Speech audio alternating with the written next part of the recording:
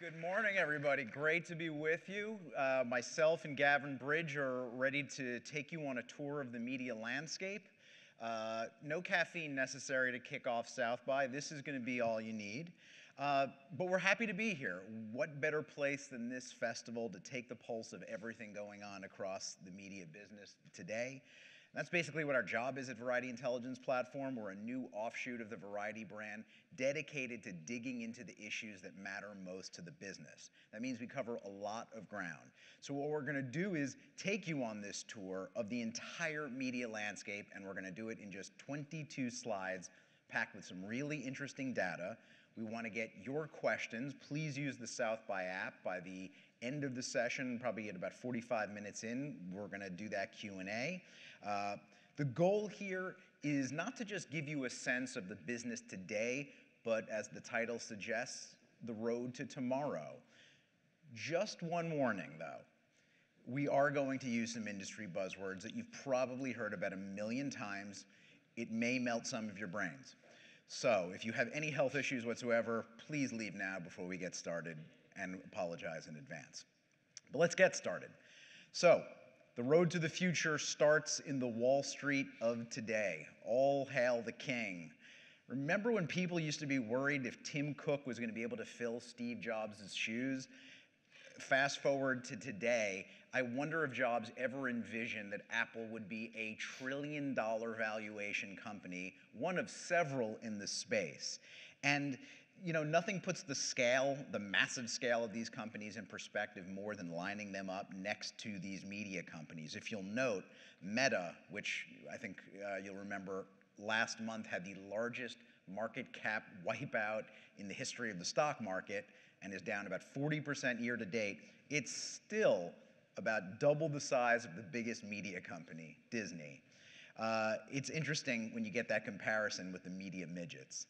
Now you'll say, okay, but you're comparing two different industries, to which I will say, are we really? I mean, this gets to the heart of the VIP, the Variety Intelligence approach to media and tech. We see it as one converged industry. Look at all the commonalities they have. At the end of the day, media and tech are all about going after mind share, attention. And whether it's your eyes with video or your ears with audio, both businesses are looking to do the same things. They want your subscription dollars and they want your advertising dollars, and they're all going direct to consumer around the globe. Something else they have in common, I should point out, is both sides of this chart are really hurting on Wall Street in the past few months. Media in 2020 was having a great ride. Everyone decided to get in the streaming business, and Wall Street loved it. Fast forward to 2021, and it's like Wall Street has fallen out of love with that business. They're concerned about costs. They realize not everybody, and you know there's a lot of players out there, are going to be in this market. And technology has had a similar arc. 2020 was great. 2021 has been tough, which is saying something because of the size of these companies. I think that's a response to some of the macroeconomic conditions out there, from inflation. We've got an interest rate hike coming, obviously the tragic war in the Ukraine. This is keeping even the biggest tech companies down. But you know what? I wouldn't give them too much sympathy. I think these companies are going to be just fine in the long run. And I want to put in perspective just how powerful those companies are. I love this stat on the left, global network traffic. It really is the most basic sense of how much consumption is going on all the apps owned by the biggest companies. And if you'll see, there's been quite a flip-flop that for the first time in 2021, whereas back in 2019, pre-pandemic, the biggest companies had about a 43% versus the entire rest of the internet, that is now flip-flopped. They are now at a good 56%. And so when you see this concentration of power, it's also the same reflected in digital advertising. If you look on the chart on the right, I think just between Meta and Alphabet, they control over 50% of digital advertising dollars. That's, you know, the largest market there is, basically. no coincidence why, again, it really does come down to the pandemic, which killed a bunch of ad categories in the past few years, not for digital advertising, double-digit growth every year. And these companies, Meta and Alphabet, Meta makes 98% of their advertising revenue from advertising. For Alphabet, that's 81%. So they're tremendously dependent on it. The pandemic not only helped, it basically accelerated the e-commerce business that today now seems like a permanent part of the landscape. But in the interest of giving you a sense of the future, what used to be called, I mean, this is not a new trend that Meta and Alphabet are as dominant as they are, this duopoly.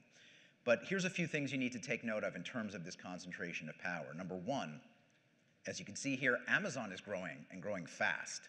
So I think we're probably on the verge of a triopoly. In addition, Amazon is one of a number of what we call retail media networks, companies that you don't think of as being in digital advertising like Walmart and Target. They are leveraging their consumer data in a way that is making them significant market shareholders as well. And one last point is, don't be surprised if what I see as a triopoly starts to become a quadropoly in the longer term.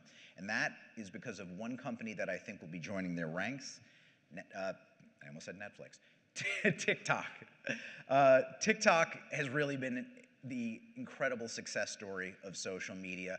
Look on the chart on your right first, because you could see here, just in terms of global downloads, how much TikTok is growing faster than everyone else. Yes, Facebook is still #1, but you know, the thing is with TikTok, it's not really just a numbers story. You all see it. It's at the epicenter of youth culture. There's simply nothing like TikTok out there as a cultural force. I think it has a lot to do with their secret sauce, that content recommendation algorithm that is so powerful. And here's the thing I think you have to keep in mind. It's still early days for TikTok. They're still fairly new. And if I see one big trend that is going to impact not just TikTok, but all these companies in social media, it's this social commerce trend. People using video to sell products. It's already huge in Asia. This is like globally a $500 billion business. It's barely started in the US, and it's going to be big, and TikTok is going to lead the way there. Which isn't to say that, you know, obviously I'm obsessing on TikTok here, but there's plenty of big companies playing well in this space. We mentioned Facebook, Instagram, still there, even in decline, they're still massive. Snap is doing fine. Twitter refocusing with new leadership. So there's a lot of players here ready to play. But there is still a pretty big cloud hanging over this space: regulation. It's a very real threat. It's coming from 3 different levels at this point. You're seeing activity in Congress, you're seeing things in terms of at the state level, and of course the DOJ and the FTC. And you know, on the one hand, this is very focused on the social media market, because there's dozens of bills right now in Congress that are aimed at curbing the big problems: misinformation, data transparency, protecting consumer privacy. Of course, for all these bills, there really has not been much progress because there's been so much polarization on Capitol Hill. And you know, I think what we're going to see is that once the midterm elections happen, that's when you're going to start to see some real activity. And of course, who wins the houses will be depending on what direction that activity takes. Also, this isn't just a US-centric phenomenon. Let's not forget my friends at TikTok. The Biden administration has already said that there's going to be a federal review of how foreign-owned apps use consumer data. So something else to keep an eye on. But the other thing I want you to look at, and it's really to the left side of this, is social media is one thing. Antitrust is another big area of focus. The DOJ and FTC alone, look at the wealth of activity they have in terms of monitoring all the various antitrust issues going on at the biggest tech companies. And the thing is all indications are, and there hasn't been much indication, but there's some, that the Biden administration is ready to clamp down here on the antitrust front. If you look who runs the FTC and DOJ, who Biden appointed, these are known anti-monopoly activists.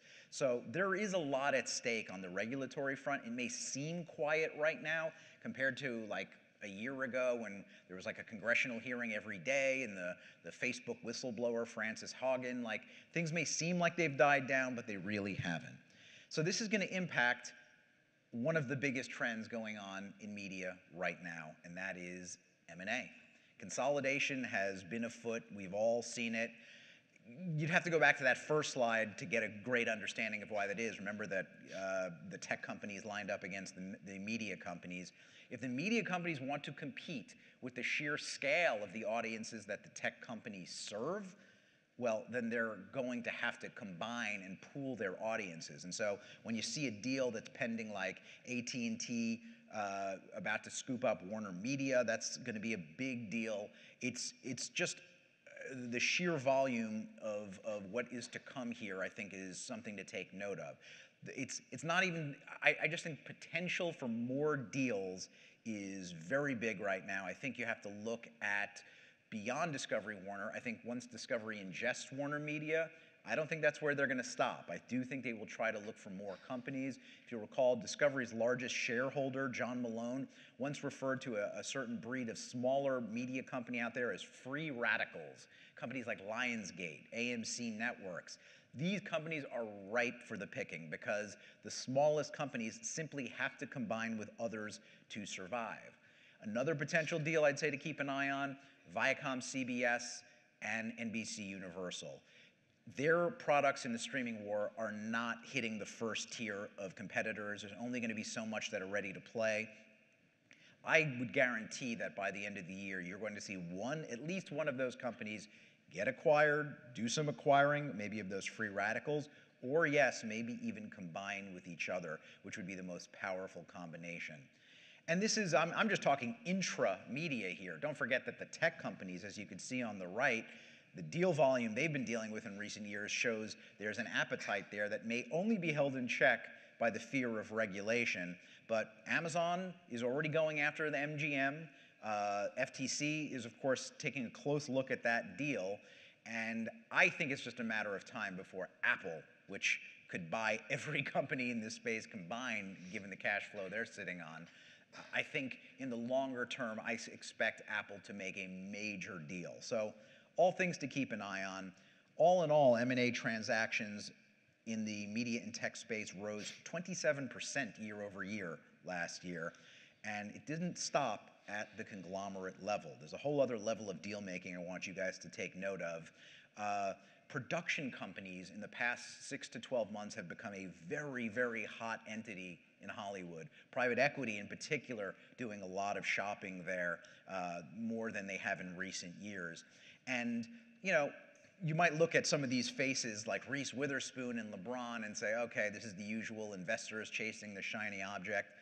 Not so fast. I would say that production companies owned by celebrities actually benefit from their massive social following. They have this ability to market not only to social followings in the hundreds of millions, but they can get involved in commerce. So these production companies have some real value.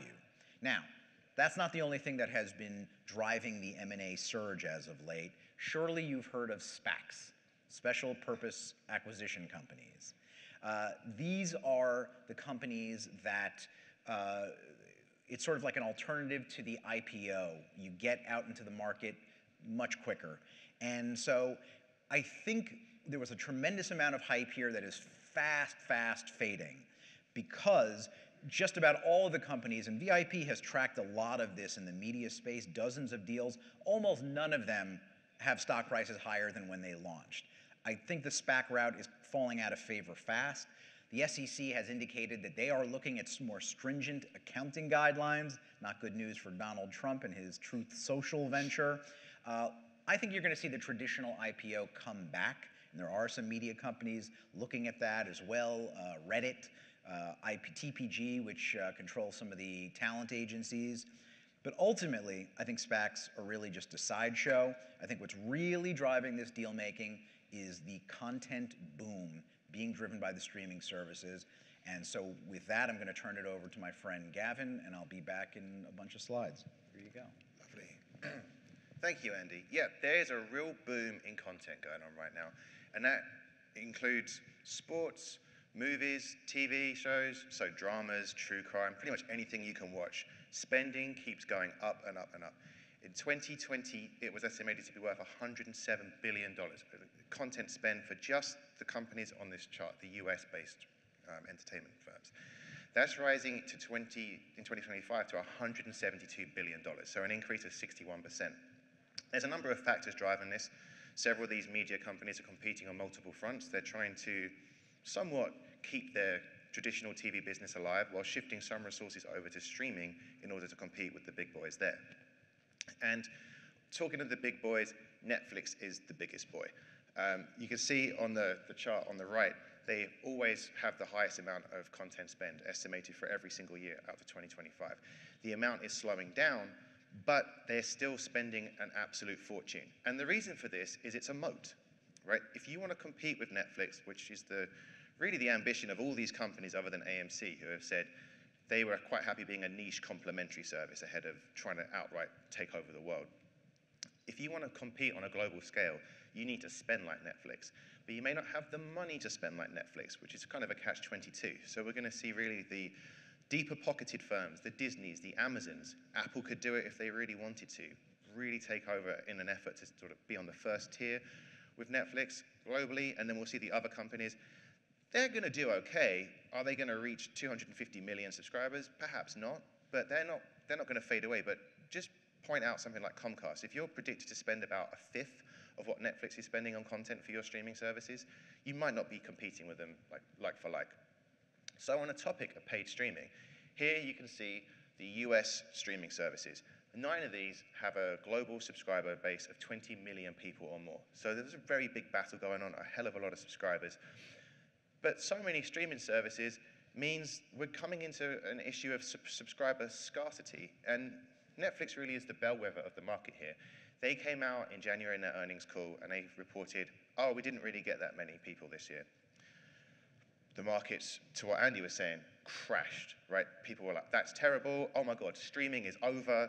And it took until Disney reported 3 weeks later that their numbers were actually up for people to realize that Netflix doesn't actually speak for the entire market anymore. But it's becoming very important because the value of these companies is based on this premise of unrelenting growth. You know, like every bubble the stock market has ever seen. This one will be different. Perhaps the investors want Netflix to have 500 million or 1 billion subscribers, which probably isn't possible.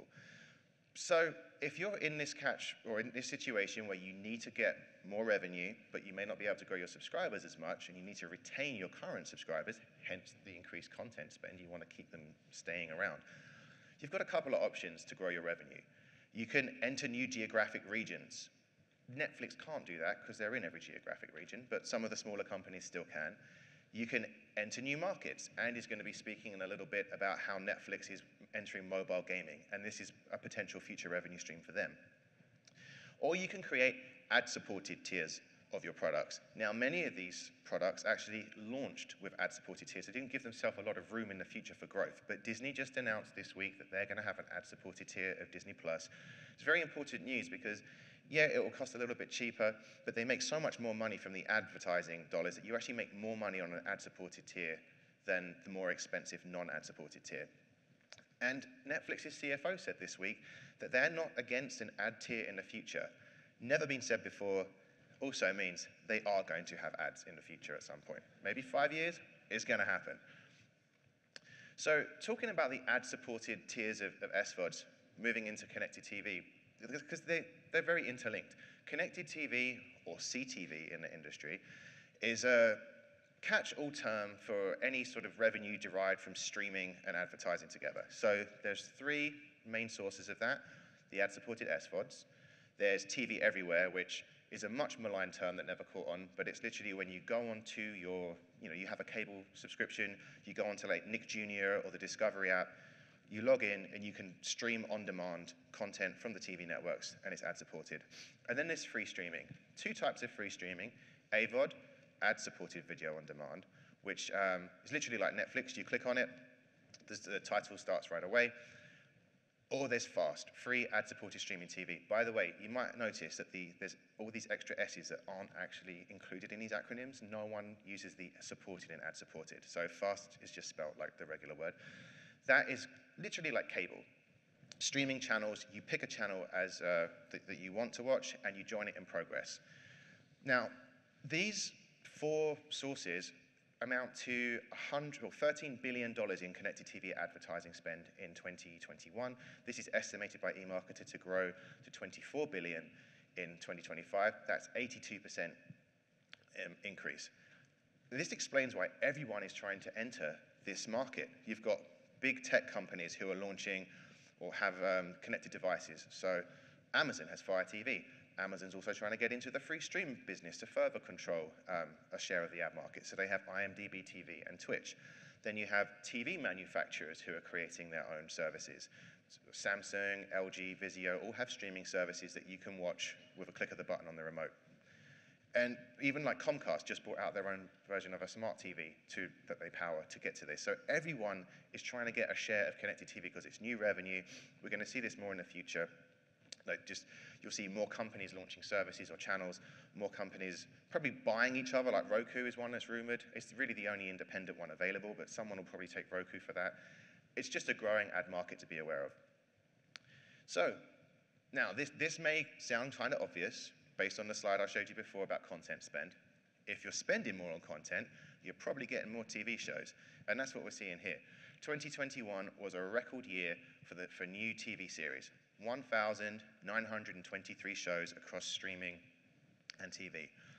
But it might not be as surprising as it sounds, because since 2002, every year has set a record, apart from 2 years, and they were due to external forces.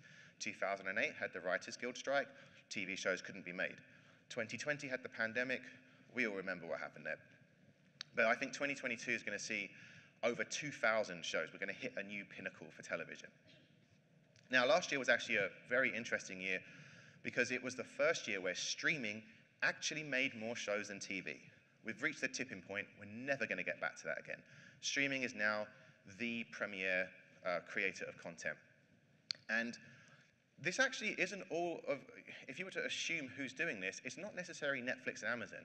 The TV networks themselves have taken it upon themselves to kind of erode their existing business model. So take Discovery Plus. About 195 new shows last year exclusive to their streaming platform that would have been on cable before. And you can see the orange line going down and the green-blue line going up to sort of show where they're putting their resources. So you've got these traditional TV companies who make a hell of a lot of money from TV still, and they're weakening their value proposition. They're literally asking you as a consumer, I mean, most people here are probably young. We're not, I would imagine, representative of people who have cable, for instance, but if you did have cable, they're asking you, would you pay more because we increase our prices every year? Would you be happy that we cut the number of, the amount of content on our channels? And then would you please pay extra for our streaming service? And surprisingly enough, people are saying no. You've got 10 million people left the pay TV ecosystem in the last 5 years. This isn't the entire number. This is really based on the public companies, but it's the major companies. So we're talking Dish, Comcast, Spectrum, just the big cable, satellite, and the virtual providers. So they're called vMVPDs. That's YouTube TV, Hulu with live TV, Sling, Philo, Fubo. And yeah, 10 million people left, but that's actually masking a 22 million person decline for the traditional providers. Half of those went into the virtual providers, half of them exited completely. Now you might ask yourself, well, it's probably a terrible time to be a cable company now, right?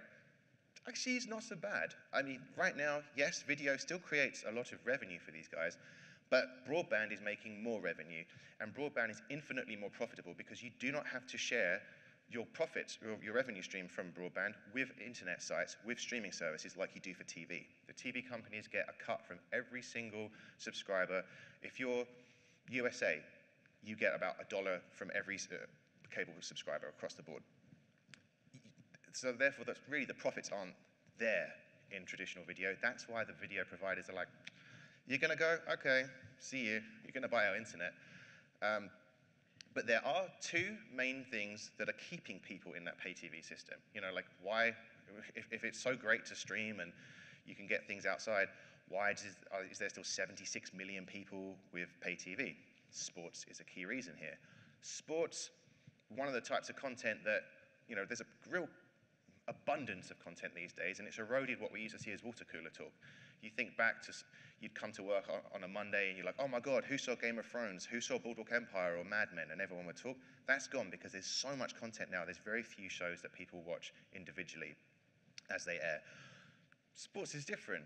If you try and miss sports, it's going to get spoiled for you. And here we can see why. 96 of the top 100 shows last year were sports, 83 of those the NFL. These are huge magnets for viewers.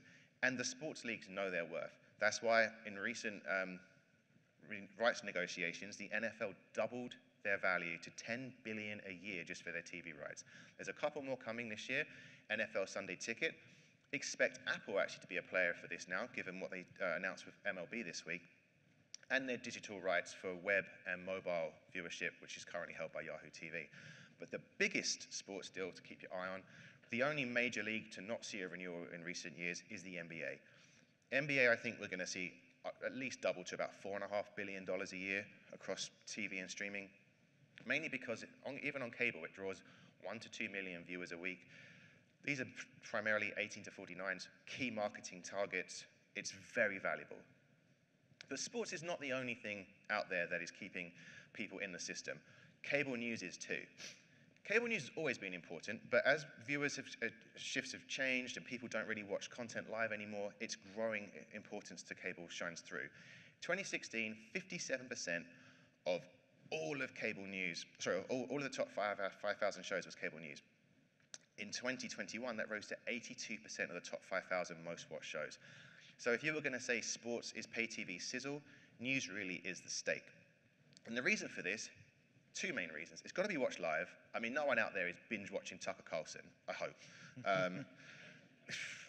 We never know. But also there's no alternative to this. You can't go on Netflix and find political opinion news. You can't go onto any streaming service and find this kind of content. And it's actually powering their SVOD expansions too. The news services have their own streaming services, right? Fox News has Fox Nation, CNN's about to launch CNN+. And what these do very smartly, unlike the rest of TV, is they don't cannibalize their audience. If you get Fox Nation, you can't watch Hannity or Tucker Carlson. You have to watch Fox News for that. What you get is supplementary content. You might see them doing cooking shows, documentaries. It's really to engage the fan base and to keep it going, to make more money from it, but not kill the golden goose. Now, not everything is rosy with news. Ratings fell last year. Pat on the back for us. We were the first people a month ahead of everyone to say CNN's ratings were down. They didn't like that. But then eventually, reality caught up and we've seen it. Like ever since the boogeyman left the public office for at least CNN's audience, the audience has dissipated. News is becoming synonymous with entertainment. And we even see this with digital news. It's not just TV. The stat on the right is from December, and it shows 22 of the top 25 most watched news sites saw a decline. So news really, it needs entertainment these days, and that really is the future of news. And now I'm going to hand back to Andy, because he's going to take us through the rest of entertainment. Thank you, Gavin. Hope everyone's enjoying the data and insights they're getting. If you think this is a lot, please welcome you to check out Variety Intelligence Platform. There's a lot more to come. And also, a reminder to you all that the South by app is the place where you could ask questions that we will address towards the end of this session. But I want to switch gears to another world. We've talked a lot about change and how the pandemic has impacted a lot of corners of the media business. No more, I believe, than film, which I think has faced the greatest impact, perhaps the most permanent impact. You see it to some degree on the releasing of films and how that has changed. You all know, if you think back decades, there was a very regimented system about films, 90 days in theater, then DVD, then it goes to TV or streaming. The pandemic absolutely changed all of that. Not just that, but also the fact that the studios are connected to streaming services owned by companies that really want to drive value to those streaming services. And so in the chart on the left, you're seeing that 90-day window, there's no one-size-fits-all approach. Different studios are trying different things. If you'll notice along the bottom, I just want to pinpoint Disney and Sony and Warner Brothers at a more conservative 45 days. But even Encanto, and please, no Bruno song today. I've heard enough. That went 30 days onto Disney Plus. So even Disney, which because, I mean, if you look at the movie business these days, it's really Disney and then everybody else, although Sony I think is doing pretty well as well. This is Disney, the fact that they're being flexible about a movie like Encanto, it's showing that all these studios are trying different ways to go here and trying to figure this out. I think we're in for a lot of experimentation on this front. On the right is what's known as a pay one window, a chart about that. These are, it used to be like 10 years ago, studios would sell the rights to a slate of movies for hundreds of $millions, usually to cable networks. Look how much has changed now as the pay one window starts to come to these streaming services. It's just a very different game. Now, while we're seeing the studios are doing a lot of innovating, I hate to say it, I think this might be too little too late. If you look at the box office chart there, look, there's some good news. We just saw The Batman open real big last week, and that was great. And it's not alone. There's been a number of success stories. But even in the best case scenario, if you go back to the high point, I think the box office was, I think, about 11.3 billion domestic. We're just talking domestic here. That was a peak. At best, we're going to see this year is probably 8 or 9 billion. So that's a lot of money that is getting lost, and you got to know that the exhibitors are freaking out about that. You saw during the pandemic, and you see on the chart on the right, how much those closures affected theaters, and it's really starting some existential questions here. And I want to start with the one that may be in half of your brains right now. I'm not about to say the movie business is going to die. I don't think that at all. I do think the movie business, and I mean specifically sort of the footprint of theaters, is going to shrink in the coming years. And it's a reflection of the fact that, for the most part, the blockbuster movies, the Marvels of the world are doing well and will continue to do well. And I think horror will also have the staying power at theaters. But I think most mid-budget, low-budget, art house movies, I think the theatrical play for them is going to shrink dramatically over time. And I think that streaming is going to be the big beneficiary of that trend. I think also in terms of the exhibitors, I'm sure you're following the drama with AMC and the meme stock phenomenon. I don't think that's going to end well, but ultimately I do think the big exhibitor companies are going to stick around. They're probably going to consolidate with each other to some degree. One more word on the Batman, though. I don't know if you guys noticed that AMC did a very interesting experiment over that first weekend by adding $1 or $2, I forget exactly how much, to the price. I think this is an extremely notable trend. I think this is the beginning of a lot of these exhibitors that are going to do what they haven't done before, which is certain bigger movies may command a higher price. It used to always be, no matter what movie you watched, it was the same price with some degree of experimentation. You're going to see a lot more of it, and that may be the very thing that actually helps the exhibitors get over this shortfall that is going to happen inevitably regardless. So, movie theaters aren't the only corner of the industry that were greatly affected by the pandemic, especially in terms of what I call out-of-home entertainment. And I think the big difference is going to be that while I'm very much predicting that the movie theaters are going to have a secular decline in front of them, not necessarily extinction, but some serious shrinkage, a lot of these other businesses that I'm about to talk about I think are going to be very resilient and are going to bounce back big over time. Let's start with theme parks, which, I mean, the pandemic, look at the data on the left, the amount of closures at these huge parks. It did a lot of damage, particularly in the first year. But in 2021, as COVID started to abate somewhat, things bounced back big. And if you just saw this last quarter, Disney had the second best quarter they've ever had for the theme parks. Universal did their best fourth quarter ever. So this business is going to come back. Not out of the woods entirely. Again, we were talking about these macroeconomic conditions. I do think when you see issues like supply chain affecting costs, theme parks do have some bumps ahead. So we'll see how that recovery continues to happen. Don't have a chart here, but Broadway was a company that also got, not a company, an industry that got impacted dramatically. But we are starting to see signs of the bigger stage efforts starting to do better. And so I think there's some green shoots there to pay attention to. The concert business, as we see here on the left, this all but shut down in 2020 once the pandemic hit. It looked pretty bleak. However, it's starting to come back. Outdoor obviously came back more so than indoor. Different areas of the country doing better than others. Anyone want to hazard a guess as what was the top tour of last year? The Rolling Stones. So there's still a lot of acts out there that are still getting big dollars. And Pollstar actually projects that the top 100 concerts will probably be up 12% ahead of 2019. That's when things were normal. So there is big expectations for a big comeback. Live Nation, the biggest concert company, just had a blowout quarter. So wouldn't worry much about this business, except, I almost hate to say it, God forbid another variant comes through. All of this starts to look really shaky. Hopefully that will not happen. Now, concerts are, of course, where the real money is made in the music business. Streaming is not exactly what it used to be.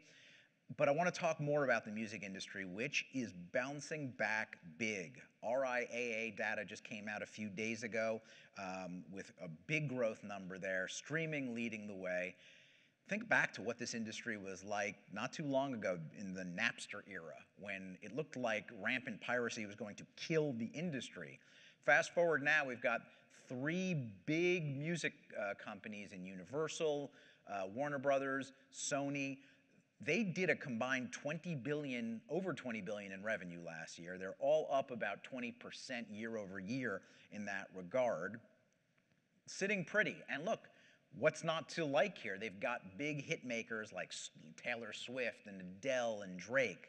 However, if you look on the chart on the left, I think that tells you the real biggest story of the music industry right now. The back catalog business, every week there's a big headline there about sales that are just absolutely eye-popping. It's really incredible what's going on here.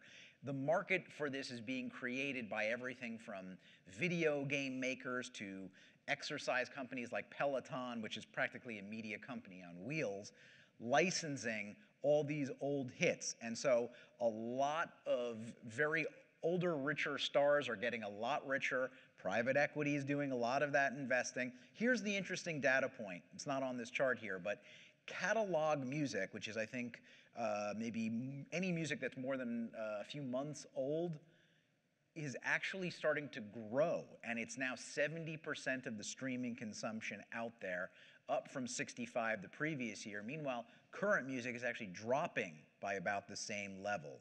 So it really tells you about the power of the long tail going on in streaming right now. It's not just about the new hit makers.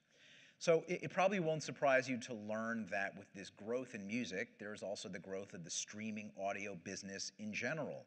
If you look in that pie chart on the left, total subscription streaming being at 25% of the revenue drive, that was at just 17% a few years ago.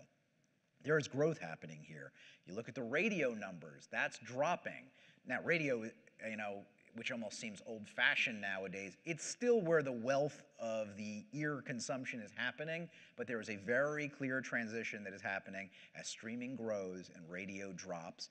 And we're seeing that the companies leading the way are the big streaming players on the right. It's interesting to note, when you look at it through podcasts, where a lot of this consumption is starting to happen, YouTube is actually bigger than Spotify. Even Spotify gets a lot of the headlines around here because they're doing the most investing on the podcast front.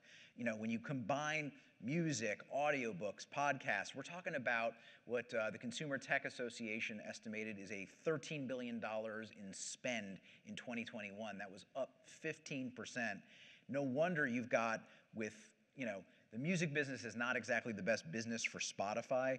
They have to split a lot of that money with the record labels. Podcasts are able to really own a lot more of it. That's why they've bought up production companies. They're doing exclusive deals with the likes of Joe Rogan and Austin Native, who I almost don't want to say anything. Is he in the audience here today? Okay, we could talk about him. Okay. The truth is, you saw that controversy last month. He's not going anywhere, because hit makers the size of Joe Rogan in the podcast world do not grow on trees. To that point, interesting data from Edison Research that came out some months ago. Almost none of the top 10 podcast attractions started in the last few years. Most of them are pretty old, like Joe Rogan, that have been around almost like a decade.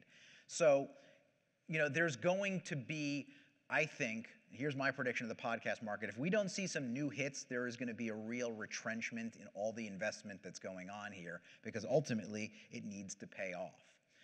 So podcasts are also a very popular platform for the creator economy. If you're not familiar with that term, maybe you've heard of influencers or creators.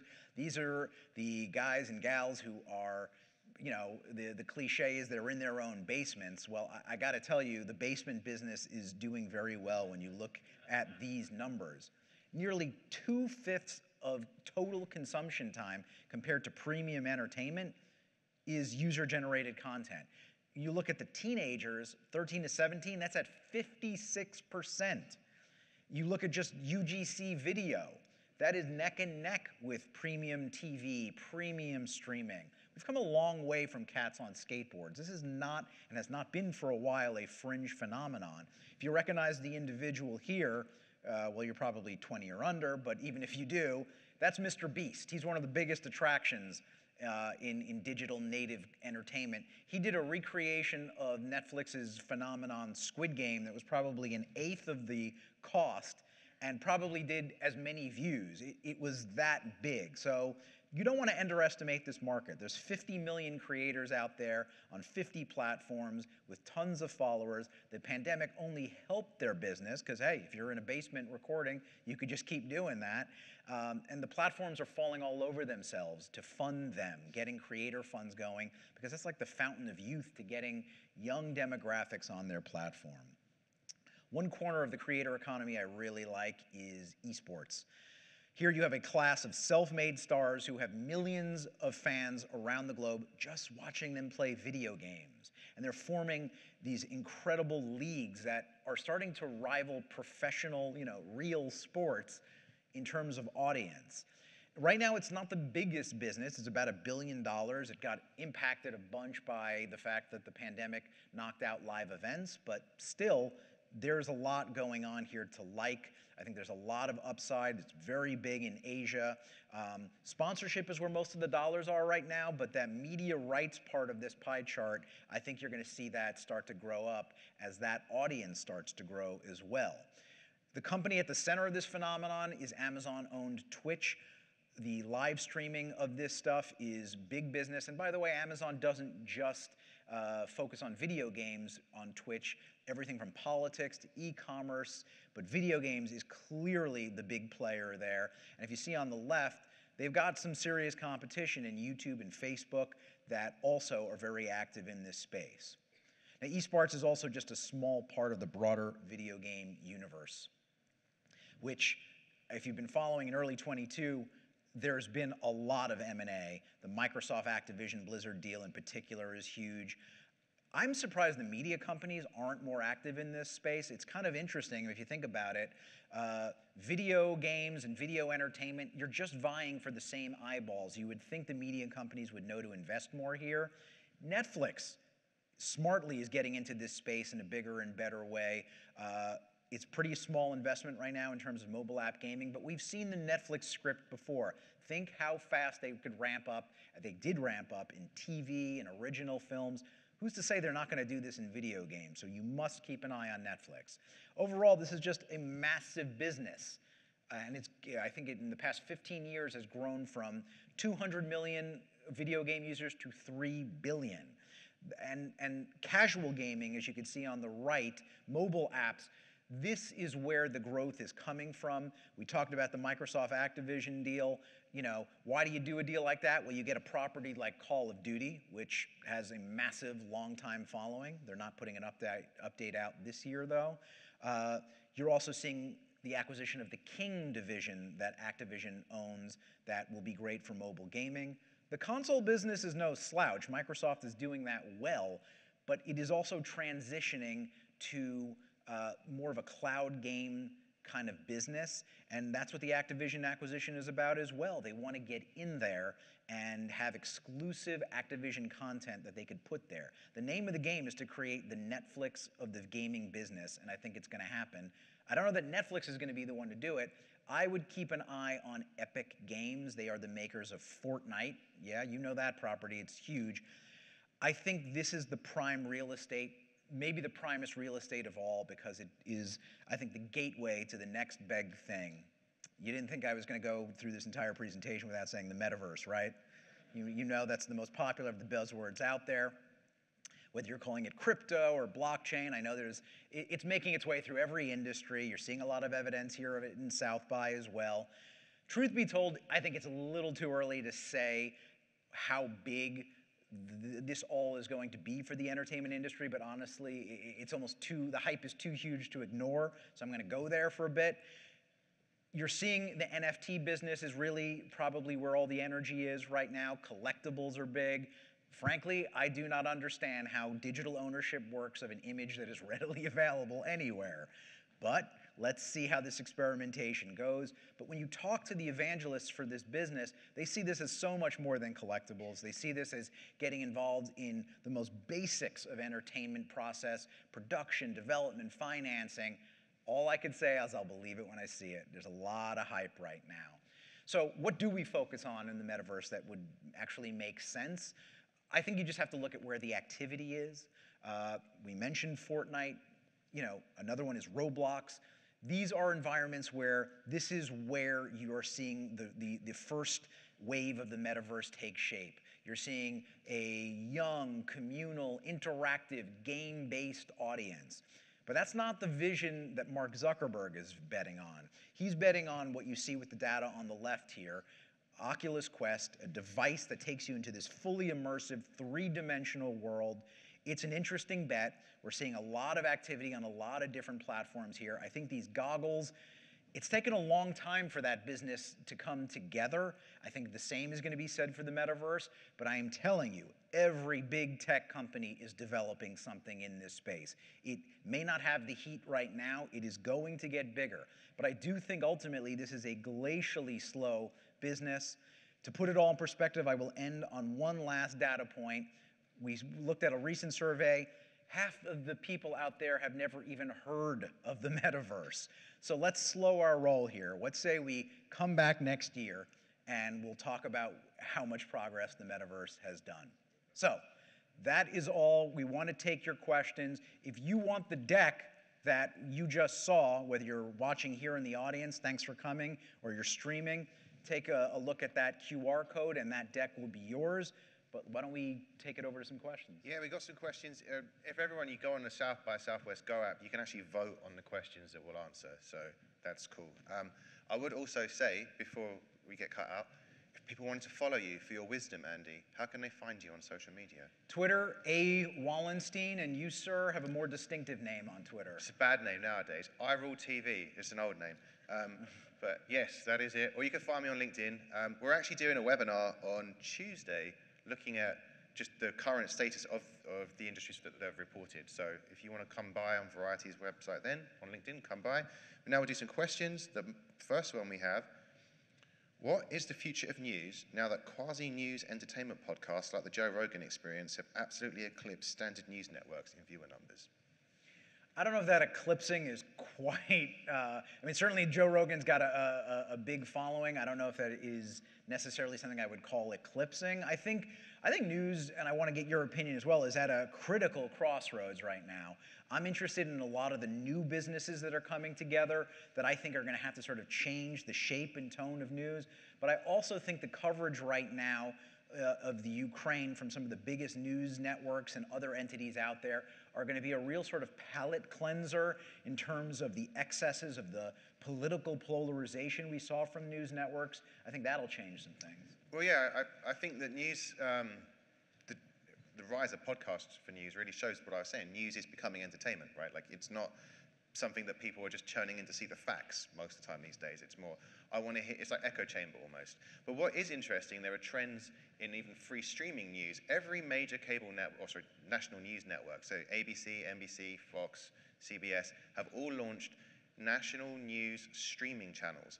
And there's about 200 local news channels that are now available on streaming fast services too. So we're actually seeing an embrace of digital trying to reach everyone by traditional news. It may not be the same audience figures, but they are trying to sort of at least stay relevant and take the plunge, which is a smart move. But it just shows, I think, entertainment is just news these days. Another question, we could take this anyway. What is the biggest pain point for consumers? It's got a few votes. So I guess in all of entertainment, I have one very clear answer. Content discovery. There's just so much fragmentation out there, so much out there. Podcast space to me is exhibit A in this regard. It's hard to find what you want.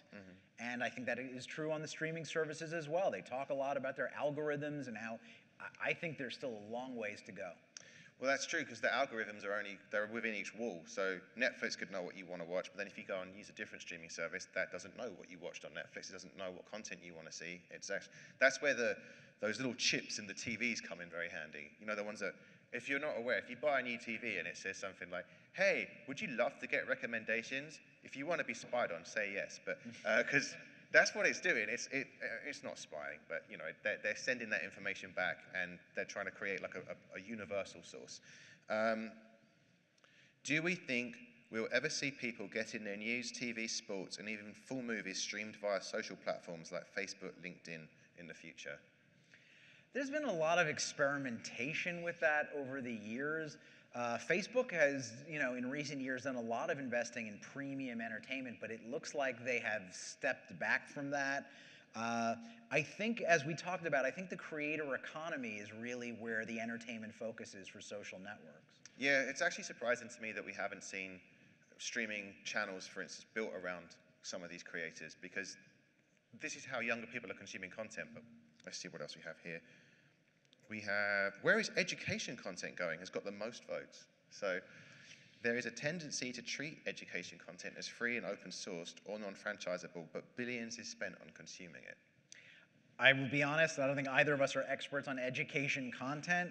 I know there is some modest investment over the years that I've seen entertainment companies do there. I look at things like Masterclass, and there's been a number of those kind of companies that have shown some really impressive growth over recent years. Who's to say we're not going to see an education brand like a Masterclass really start to blow out that market in a way that conventional TV never really had a place for, but streaming could make work? I'm kind of optimistic. I mean, if you want to go very broad, you could argue documentaries are like high quality nature documentaries, that sort of thing. And some streaming services have put more money into it. Netflix is doing that. Discovery Plus is doing that. So depending on how you view it, but yeah, like open source, it's money on the table. If there's another pandemic, we'll see. Why is it unrealistic for Netflix to reach half a billion to 1 billion subscribers? Well, you said that, so I'm not touching that. Well, I mean, over time, sure. But like right now, for instance, I think if you consider over the world, two things you've got to consider. Subscribers are not the same as households, right? If you live in a household with 4 people, you only need 1 Netflix subscription. So you instantly have to sort of reduce the total number of potential subscribers versus the total number of viewers. Also remember, like, a lot of the world lacks broadband, high-speed broadband still. So if you're looking to expand globally, you've got to wait for those areas to catch up. So over the long term, yes, they could get to there. But like in the short term, which I think was the expectation within maybe like 2025, no. And that's why the stock is kind of hitting down there. Can we talk about LinkedIn and content? It's like the stepchild platform, and there's so much potential there. They've done some, I mean, not entertainment content, but something I would call maybe educational or professional trade content. They've got stuff there. Do I see them suddenly putting together a sitcom? No, I think that's off-brand. Our content there is very educational and informative. Yeah. It's great. It is, it's me. So, will Instagram begin prioritizing user posts if users follow their new marketing strategy and tag products in posts? Will this become the norm? That I'm going to say I'm stumped on. I have not really followed what Instagram has changed with regard to user posts. I will note, and you may have noticed if you had an eagle eye, Instagram is no slouch, and I believe in the last quarter, Instagram's growth actually did manage to slightly exceed TikTok. So you never want to underestimate Instagram. I spoke to a social media influencer the other day, and she said her and her friends have all said Instagram is dead and TikTok is the way to make content. But I don't. Well, then it's settled. Don't go against Asha Kosh here. Because your friend. Let's see. Why do you think TikTok will own social commerce and not perhaps a social commerce or social shopping startup? It's a great question. Because I've spent the past few months looking at evidence of social commerce's growth across TikTok, Twitter. I haven't seen necessarily everybody. I just think that it's almost not about social commerce in and of itself. I just think that the tailwinds pushing TikTok right now is going to be something that will take that younger audience into social commerce in a way that other older skewing platforms won't be able to do. It's not a winner take all. I mean, all of them I think will see big growth from social commerce. I just think TikTok is going to take it to the next level. How long before news pundits like Carlson, Maddow, and Hannity are poached by streaming services? Streamers can certainly offer better paychecks. Well, let's not forget that these businesses are in the streaming business to some degree. You know, CNN is now porting their talent over to CNN Plus, which launches at the end of the month. So, you know, Netflix has never had an appetite for news, and I think if they did, the poaching would have happened years ago. So I think in the short term, it's really, the talent is safe where they are.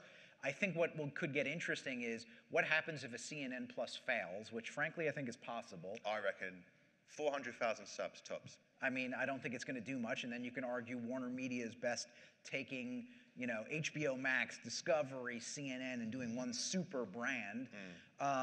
But if the talent doesn't feel that they're getting served in streaming, maybe that does entice a Netflix to start poaching and taking big talent away. I would worry, though, that some of these people have a very specific halo around them. So if you were a broad-focused content streamer and you took someone like Hannity, you might actually scare some of your people off because customers would not be happy supporting that.